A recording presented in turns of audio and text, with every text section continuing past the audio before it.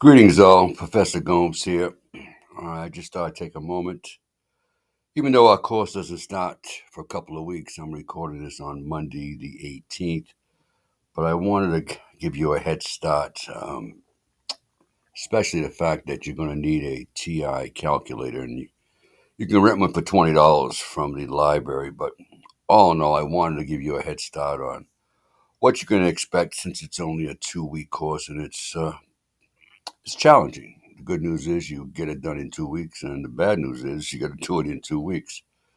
So when you first log on prior to January 7th, this is the page that you go to. Once the course begins, you'll actually go to a page that says Learning Modules, where you'll actually see the assignments and the videos and the PDFs and the like.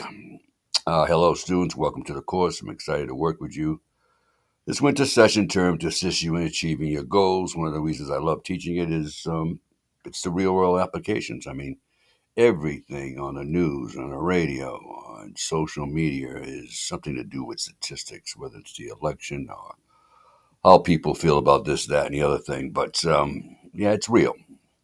Please go through all the web pages, familiarize yourself with how we all operate. The textbook is free. Please contact me if you have any challenges so we can work together. Best way to get a hold of me is my email address, jgomes@Massasoit. I do check my email several times a day, so I'm always available by email. And you'll see that as I start to talk about this, prior to the 2 exams, I'll hold a non-mandatory Zoom meeting. All right, so let me start off here with the course overview. I'll actually forward you the syllabus as an attachment. If you're brand new to Canvas, you may want to start here. Beginner's Guide talks about how things work in Canvas. If you have any issues, contacting the ARC. Preparing yourself for online technical requirements. Please, if you're brand new to Canvas, take a look at just getting started. But the course description, just the way it appears in the handbook, the Massasoit handbook, provides a basic introduction to statistics. It's recommended for students in business and social science, human resources, allied health. Just about every discipline kind of requires you take a basic introductory course in statistics. Prerequisites, D minus or higher. Put it this way, if you hadn't met the requirements, you wouldn't be able to have registered for the course. Teaching procedure, all the assignments and course resources. It's an online course. It's going to be posted on Canvas. There's your textbook. You can view it online. You can download a PDF. You'll see this in a moment or two, within Canvas, I actually have each chapter is broken up into sections. You can actually read your text right out of Canvas. To be quite honest, there's not a lot of assignments that require your reading. They're mainly for extra help, extra resources. All right, but pretty much I do everything with voiceover videos. My homeworks, I have PDFs of the solutions. You'll see all of that. But there it is. To click on that, you can, if you're actually seeing that, it's probably not. So I'll get off of that. If you click, you can view your book online. You can download it. Super, super important. All right, is that the course requires a TI-84 or newer graphing calculator. Notice TI, Texas Instrument, TI-84 graphing calculator specifically. Now, the good news is you don't have to go out to Best Buy or to Amazon to buy one. For $20, you can rent one from the library. So another reason why I'm producing this video so early is that I want to make sure that when the course actually begins January 7th, you have that calculator already in your possession. All right. And here's where you can click. Here again, I'm not sure you can see that. It opens up into another window. You can click to make an appointment to go to the library and pick up your calculator. Now, what they'll do, years back, they used to charge you right away. They wanted the $20. What they'll actually bill you the $20. And then At the end of the course, you return it to the library. All right, $20, a rental fee. All right, the rental fee will be applied to your student bill, and the calculator is due at the end of the semester. You really don't want to not send it back or give it back to them because they'll charge you $120. All right, but when the semester is over, when the 2 weeks is over, I think perhaps you could keep it actually for the. I'm not sure if you can keep it for the spring semester, but if you don't have a need of it, just bring it back and be done with it. Assignments, textbooks, assignments. Well, not really textbook assignments will be posted. All right, from January 2nd right through the 12th, 2 weeks. I have voiceover solutions to the homework. Questions concerning homework will be answered via email. Now, I get this question a lot. All right, be very just zero in on this. Homework will not repeat, will not be collected nor graded. All right, it's a 2 week course. No need of submitting any homework. All the homework is multiple choice. I have the answers on the last sheet of the PDF. All right, so I can't very well correct something that I'm giving you the answers to. So please don't be emailing me and saying, where do I send? No, homework is not, repeat, not collected nor graded. All right, if you're using a mobile device to log on to campus, it's not really recommended. It works, but a lot of assignments require that you actually have a PC or an iBook. What am I trying to say? A laptop computer. It will work with a mobile device, but there are some issues. All right, 2 tests. They'll be online. One's on Saturday, 1/6, and one's on the Friday, 1/12. I give you a total of 36 hours to complete the exam. I open it up about 8 o'clock in the morning on the Saturday and on the 12th at 8 o'clock, and it's open for 36 hours. And we'll talk more about that. While I'm talking about quizzes, is right here on the left-hand side. All right, the exams are called quizzes. This is where you'll click. And there it is right there. All right, you'll see these. They'll be available, all right, on January 6th and the other one on January 12th. There's where you take your exams. You'll click on those. And we'll talk more about that as we get closer to the dates. Go back to course overview. All right, so calculator. Make sure you get that. The sooner the better.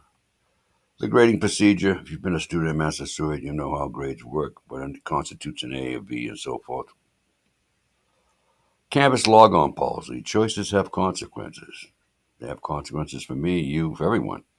You're expected to log on several times a week. There may be a day where you spend more time, and I'll talk about that. I'll publish all of the assignments for the first week in one shot. So if you have more time, let's say on a Monday or Tuesday, you can get more accomplished. But you got to log on. It's quick. 2 weeks goes by. We're doing basically what we're doing is what would take us 14 weeks in a regular spring or fall semester. We're accomplishing all of that in a 2 week span. And chances are, if you're signing up for a winter session, you've already taken something of this nature. You know the workload. We've got quite a few students. We've got 25 students enrolled. Learning objectives right out of the handbook here. You take a look at that. Course content, summarizing data and discrete distributions and the like. You can read this. Kind of important. Office of Diversity and Inclusion. If you have an IEP, an individual education plan, all right, please, you have what's called an accommodation letter. Please make sure that I get that, all right. And what you may want to do is contact the academic disability resource office, and there's their phone number and their email.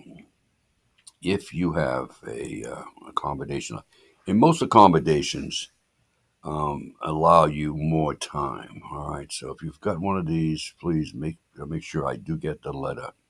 Andrea Hendry is the young lady's name who runs the office. All right, so if you've got a letter, you know the situation.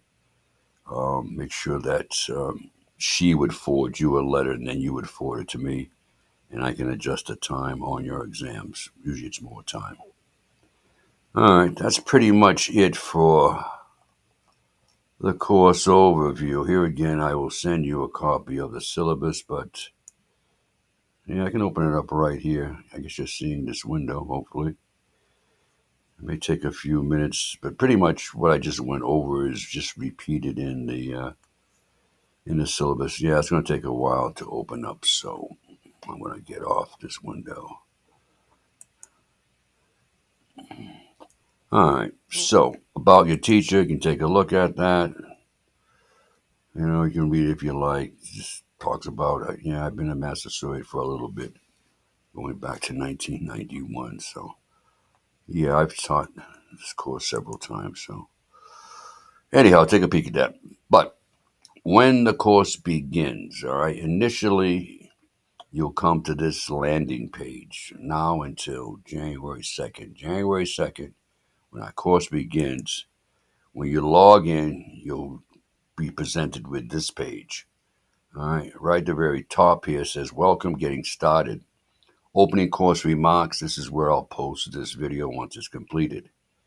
Helpful hints, getting started with Canvas. All right.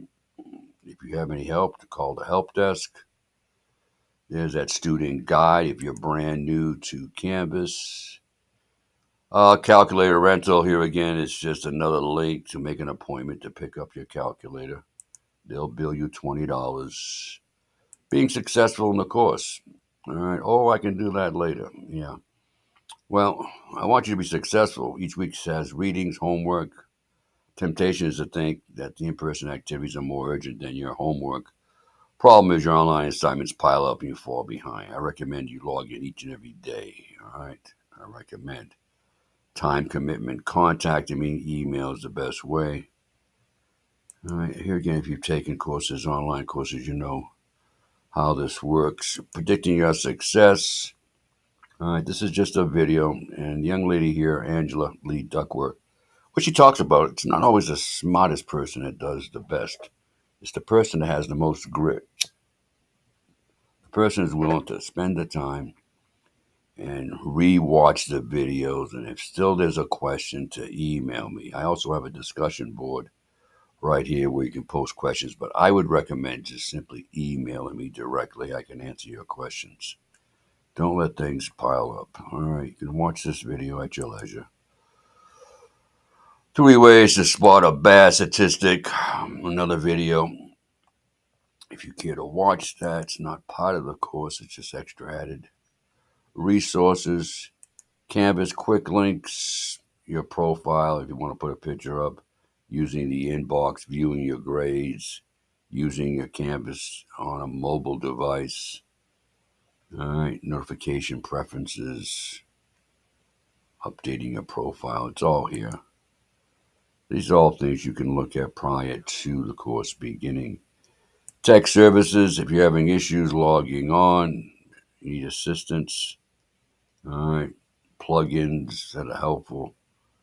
What they do recommend is they're not a big fan of IE. All right, they like Chrome the best. All right, there's some issues.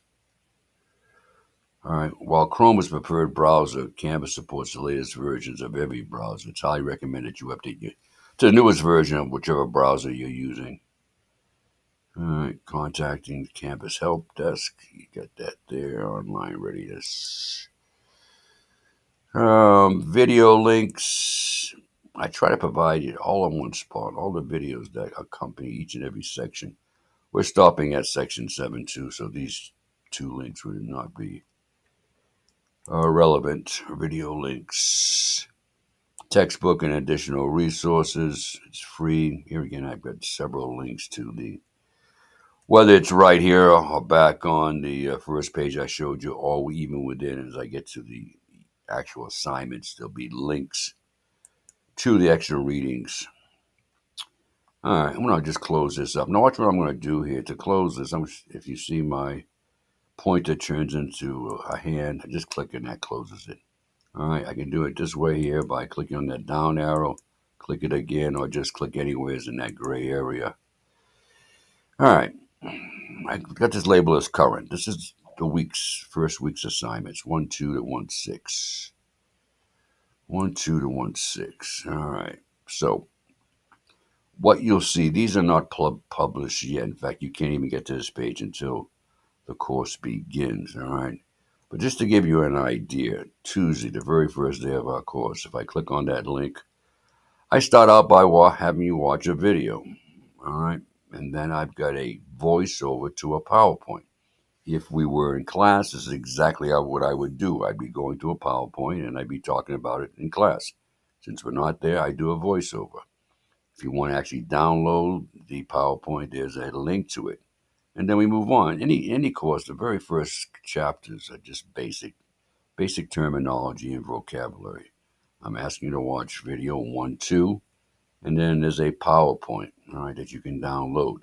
Now, here's our first assignment, all right? This is a link to the first homework assignment, which is covers sections 1.1 and 1.2. Now, what I do here is I give you a voiceover of me actually walking you through how the assignment was, how the answers were developed or were solved. Here again, this is taking a few minutes. It's on YouTube. It's about 9 minutes long. In fact, I guess my browser's having a little trouble here, but this video will open up. And if it doesn't within Canvas, you can just basically click right on YouTube here. Of course, technology is great. Why that's just spinning and not opening up, who knows? But it will be available. Anytime you get a bad link, all right, anytime a bad link, just let me know and I will fix it. Technology is great. Let me see if I click on YouTube. Well, you can't see that window. This should be opening. Why it's not, we'll check it out. All right, so here's what I say though. Please don't watch the video until you've completed the homework. What happens is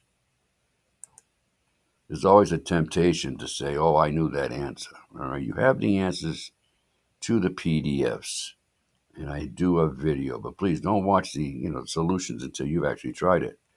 And then we're pushing on. All right, I'm asking you to watch this video 2.1 and do the voiceover. So that's the first day. Wednesday, we kind of do the same thing. We start off with section 2.2 and 2.3. I'm asking you to watch these two videos. All right, and there's PowerPoints for 2.2 and 2.3. And then once again, you've got a homework. And I know this encompasses all of chapter 3, sections 2.1, 2.2, and 2.3. There's the link to the PowerPoint for 2.1, and there's the link for the PowerPoint. And here is the voiceover to this homework. All right, let's see if this one plays a little better. Good morning, good afternoon, good evening, whenever you're watching this, listen to this. This is the voiceover solutions for all of chapter 2, section. All right, not only do I have voiceover, I'm going to show you in a minute where I actually have PDFs. And that's great because, as you're preparing for the test, if you get the PDF of the solutions, in many instances, when we're using the calculator, TI-84, I actually have screenshots of how I did it with the TI. Great resource to have, as you prepare for the test, to have these notes right by your side. All right, so we're pushing on to chapter 3. All right, there's the video for chapter 3, and there's the voiceover. And then here again, I'm asking you to complete kind of actually there's two different homework assignments here. You get the 2.1, 2.2, and 2.3. And then I'm also asking you to do section 3.1. There's the PDF download, and then there's the voiceover to section 3.1. Greetings, this is the voice. Here's what I was saying here. If you see here, I've got a screenshot. What we're doing is we're calculating the mean of a data set. But what I have here is a screenshot of how I came up with the correct answer, in this case, letter B. So it's helpful because you've got the screenshot. You can match up what you're doing with your calculator. All right, so if I go on to the next one, you get the idea. This is Thursday. Here again, we watch with videos. Here I've got some YouTube videos using to calculate how you set it up, calculating the mean and mode.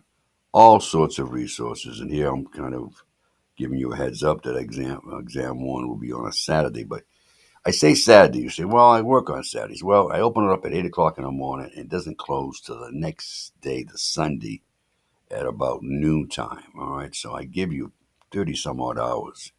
So plenty enough time within that 36-hour span that you can sit down and do the exams. All right. Now moving on. Here again, there's the PowerPoints. There's the homework. There's the video. In fact, let me do this. Let me go back to my modules here. And you see it all. Microsoft Office is available for free download. Your TI-83, I've got a guide here that you can download. All right. But, you look at YouTube. What isn't on YouTube? You got a question. If you can't email me, you have an issue with your calculator. You want to know how I calculate the mean or the standard deviation. You type it in YouTube. There's hundreds of videos on the TI. All right, so that's the first week, and basically the second week is the same thing. Monday right through, and our final exam is on the 12th, the last day of the course. But I want to show you here. I've got all the homework videos in one spot. All right, all the voiceovers for all the chapters we're going to do are all here. All right, they're all in one spot. So if you ever say, well, where was that video with the answers for section 4.1? I've got them in one spot for you. Not only do I have the voiceovers, I also have all the PDFs, all right, the solutions to all the sections. They're all here, all in one spot. It's not like I'm rolling it out one at a time. I give it to you right up front. And the reason being is some days you'll have more time to spend inside Canvas than another day. So it's all there. Now I got the readings, all right. I don't assign any readings per se. If you're having issues, it's a good idea to go in and get a little more. If the video is not doing enough for you, you can link to the textbook. And it's chapter 1, there's 2 and 3, there's the resources there. Here again, these are not published just yet. And all the way through chapter 7. And once again, the quizzes are found there. So I think I've done the basic. Here again, I'm going to publish this video. I'm going to email you a link. It'll be on my YouTube channel, all right, for you to watch this. And say initially when you log in, you won't come to this area. When you log in between now and the 2nd of January, this is the first page that you'll go to. All right, and primarily it's course overview, getting used to what's going on. But here again, I can't stress enough to get yourself the TI-84 or newer graphing calculators. Nice people walk in with a scientific calculator. No, $20 is not all that much because it's all assessments will assume that you have a TI calculator. All right, I'm going to stop it there. Hopefully that's enough information. But here again, I'm always available via email. If you have any questions throughout the course, please feel free. Now, here again, I'm going to do a couple of Zoom meetings, and those Zoom meetings I'll talk about will be, in fact, let me just click on Zoom here, and I'll publish these, all right? I've got an 11 o'clock non-mandatory. This is prior. In fact, now I take this back. I opened up the exams at noontime, both the Saturday the 6th and Friday the 12th. And I keep it open till the next day at midnight. So what I want to do is give you the opportunity before the exam begins. If you're available, let's say the Saturday on the 6th at 11, I'll do a 1-hour Zoom where I'll answer any questions. But here again, if you got a question prior to that, prior to the non-mandatory Zoom, please email me. And the same thing, an hour before I open up the second exam. And here again, I will send you these links because they're two different URLs for the non-mandatory Zooms prior to. So I don't want to say too much and get you too overwhelmed. But here again, if you're signing up for a 2 week intercession, chances are you've done this before. So look forward to working with you, and have a Merry Christmas and hopefully a healthy and Happy New Year.